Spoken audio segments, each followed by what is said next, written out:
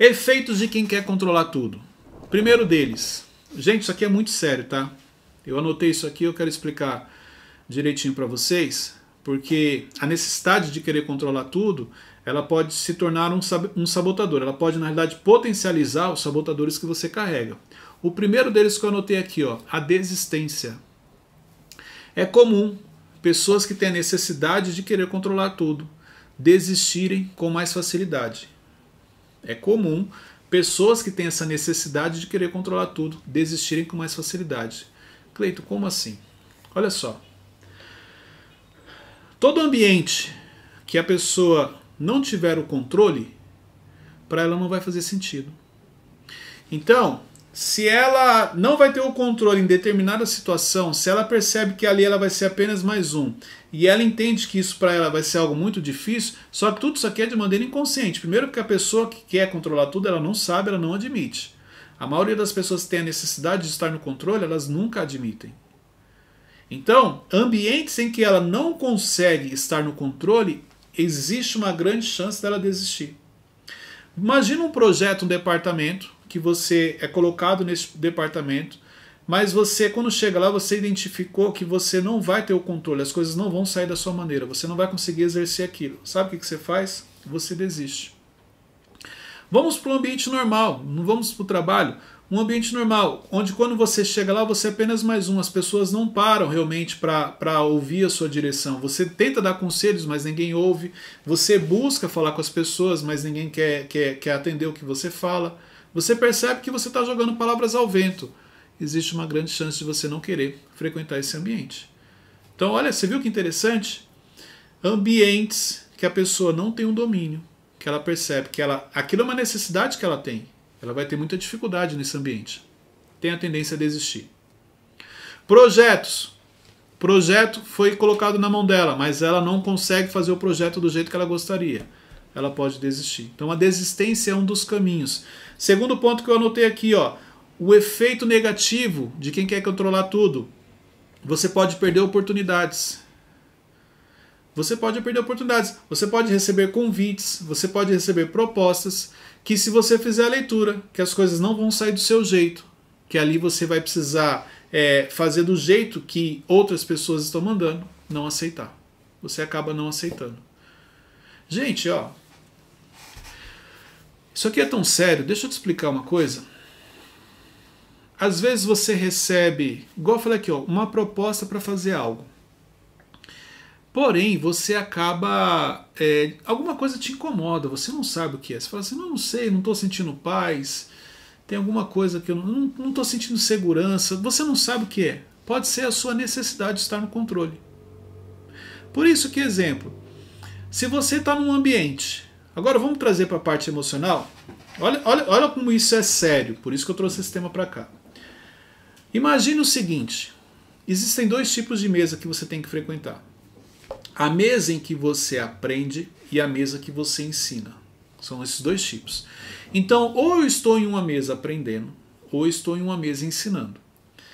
Qual que é a mesa que emocionalmente as pessoas mais gostam? É a mesa que você está ensinando. Porque a mesa que você está ensinando, emocionalmente ela te faz muito bem. Você ensina, você compartilha suas experiências, as pessoas querem te ouvir, você é uma referência, você muitas vezes vira o centro das atenções. Tudo quando você vai falar, as pessoas ficam em silêncio para te ouvir. As direções que você dá, as pessoas atendem. Emocionalmente essa mesa ela é muito boa. A segunda mesa é o contrário. A segunda mesa, você é o menor. Ninguém quer ouvir o que você tem para falar. As pessoas não querem saber a sua opinião. Porque na realidade você está ali para aprender. Você não está ali para ensinar. Perfeito. Uma pessoa que tem uma necessidade de ter o controle das coisas, qual das duas mesas você acha que ela vai ter dificuldade em lidar? Na mesa em que ela é referência ou na mesa que ela tem que ficar em silêncio? Gente, na mesa que ela tem que ficar em silêncio. Por quê? Pela necessidade de estar no controle, nessa mesa ela não tem controle nenhum. Nessa mesa simplesmente ela tem que sentar, ficar quietinho e ouvir. Esse tipo de ambiente para ela não gosta, é um ambiente que faz mal. Por isso que às vezes quando a gente fala assim, olha, você precisa estar em mesas onde você é o menor. Para algumas pessoas isso não faz sentido. A pessoa fala assim, não, mas esse tipo de mesa é muito chato. Ah, não posso falar nada, não posso fazer nada. Por quê? Porque você não tem um controle lá de nada.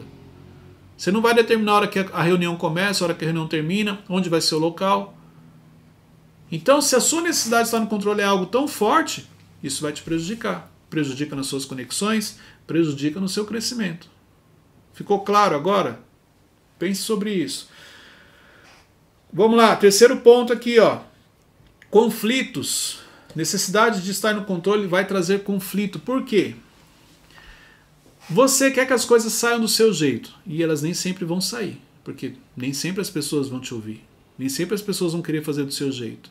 E quando não sai do seu jeito, para algumas pessoas, vira um conflito. A pessoa começa a forçar aquilo, fala, ó, vocês não estão me escutando, vocês vão errar. Se não tiver sabedoria, vai trazer isso de uma maneira que vai prejudicar.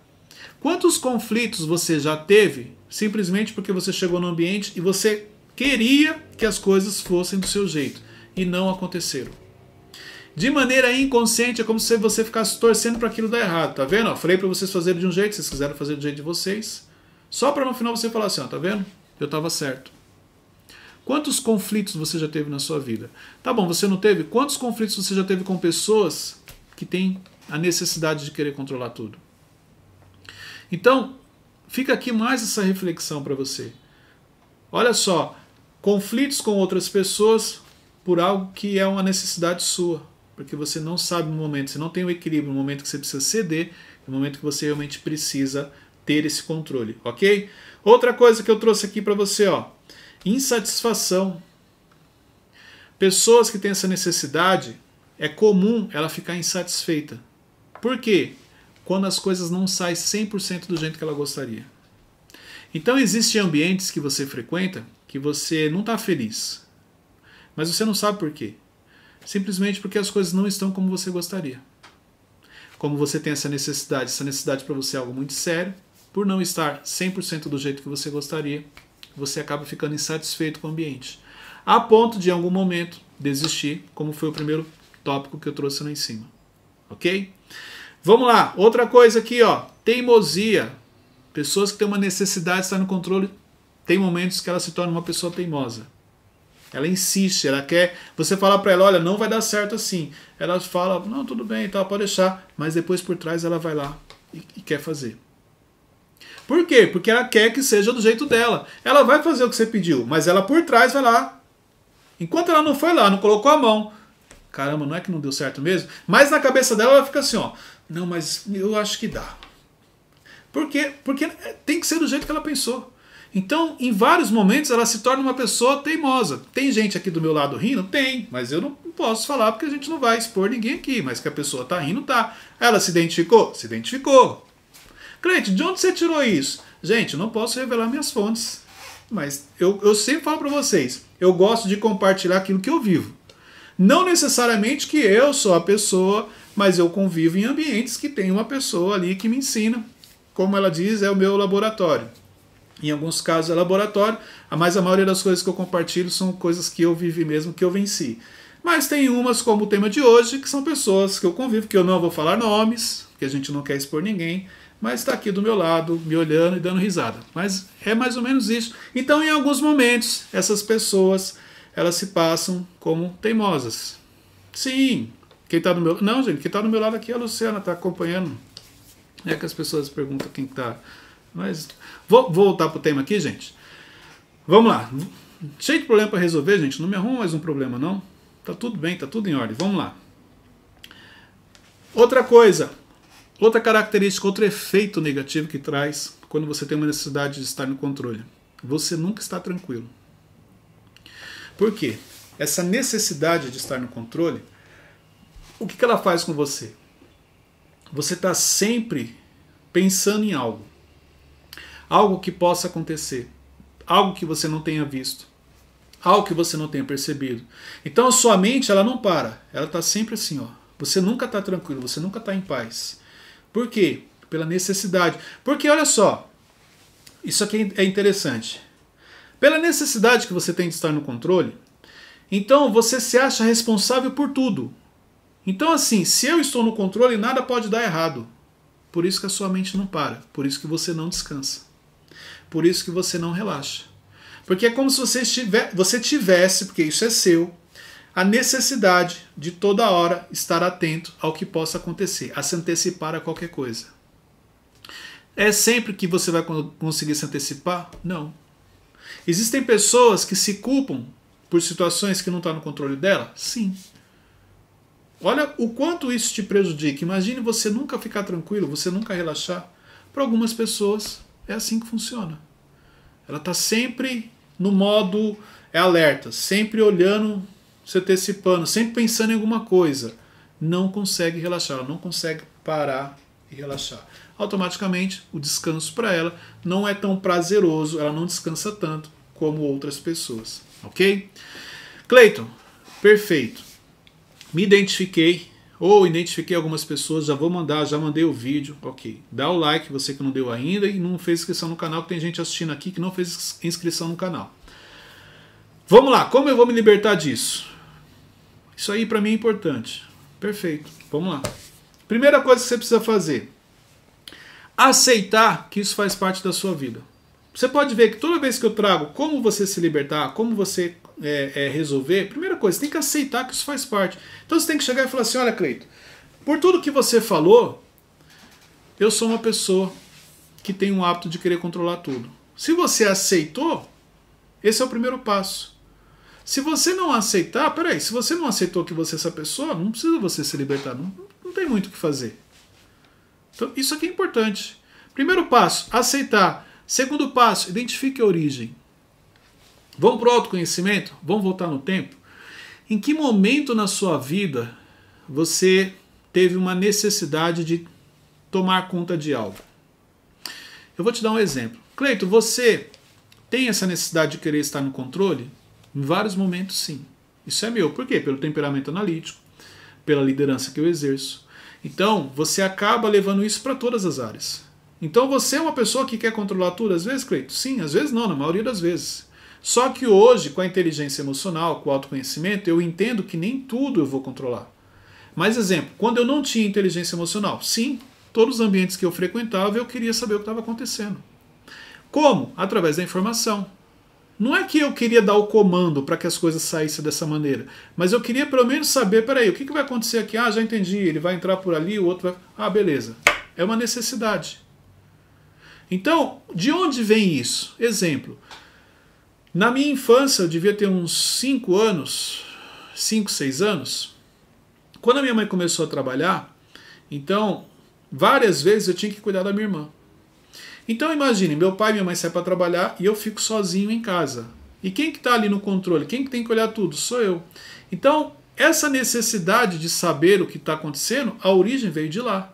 Quando eu tinha que tomar conta da casa e tinha que olhar minha irmã, que era pequena, que era menor do que eu. E aí você já traz esse senso de responsabilidade, sem você perceber, esse senso de responsabilidade você leva para outros ambientes e carrega na sua vida. Então, foi dali que eu identifiquei a origem. Então, desde cedo, você começa a ter algumas responsabilidades e aí você carrega isso com você, as verdades que você carrega, onde você, de maneira inconsciente, chega nos ambientes e acha que ali também é a sua responsabilidade. Porque é isso que a pessoa pensa, não, deixa eu cuidar disso daqui, para que nada aconteça. Aí vem a necessidade de controlar tudo, ok? Vamos lá, então segundo passo, identificou a origem. Terceiro passo, identifique os prejuízos. Quando que eu comecei a trabalhar isso na minha vida? Através do autoconhecimento, da inteligência emocional, identifiquei a origem, mas percebi o quanto isso me prejudicava. Porque eu tinha conflitos com pessoas, eu era mal interpretado, a pessoa achava que eu queria mandar. Ah, você quer mandar em tudo? Não, não é. Entendeu? Então começou a me trazer uma série de prejuízos. Eu perdi oportunidades. Exemplo, ó, tem uma pessoa que está na minha mentoria, e a gente conversando um dia, ela falou assim, eu tenho dificuldade em andar de avião, eu não gosto de andar de avião. Na verdade, não sei, me dá um pânico. E aí ela identificou que o avião é algo que ela não tem controle. Então, exemplo, se ela está no carro e ela fala assim, eu quero descer do carro, o carro para, ela dá o comando, o carro para, ela desce. O avião não existe isso. Olha que interessante, por ela não ter o controle do avião, ela tem dificuldade em andar de avião.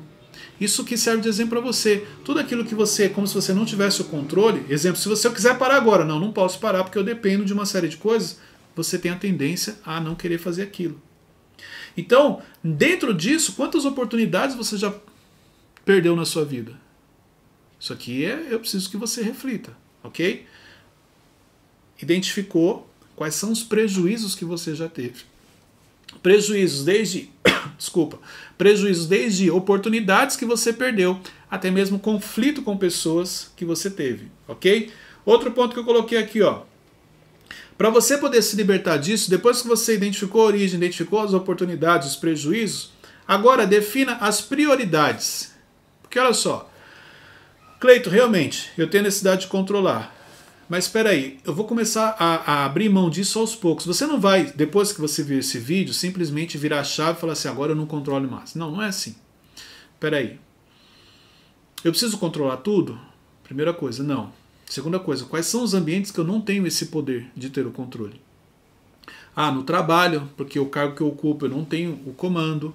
Às vezes na igreja.